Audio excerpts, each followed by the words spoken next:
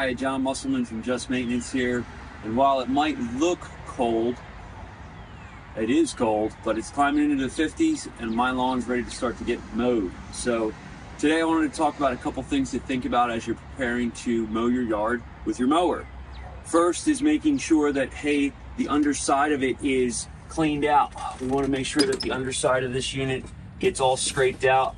It's nice to use like a putty knife and scrape all the excess grass off, and then taking your blade off of here and taking it to a local lawnmower shop and having them sharpen the blade is a great idea. There's also plenty of YouTube videos out there on how to sharpen your lawnmower blades, but just make sure it should be balanced. It's an important piece to that puzzle. One other item to think about is checking your air filter. Every unit is different, but the filters should be clean. You can blow them out with an air compressor too to get any debris that has collected in it. This one actually isn't terrible. It's nice and green on the back side. But local lawnmower shops, or even sometimes Ace Hardwares, depending on what type of mower you have, would or could have small parts like this for you. The other piece, one of the other things to think about is the fuel. You always want to start off with fresh fuel.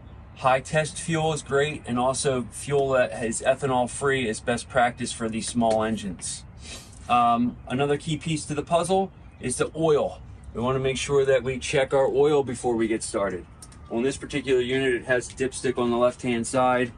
There's hash marks on the bottom of it that talks about how deep it is, but the unit itself, because I had it flipped over, is all over the dipstick, but you want to wipe that off with a rag, not your hand. But to check it, check the oil to make sure that it is in good working order. If you haven't changed your oil lately, that's definitely something that you should do in the beginning of the season. It should be done on an annual basis for sure, but manuals will tell you the frequency that your mower requires. I hope you found this video useful. I hope you get off to a great start mowing your yard. Give us a call anytime if you have any questions or if we can help in any way. Have a great day, everyone.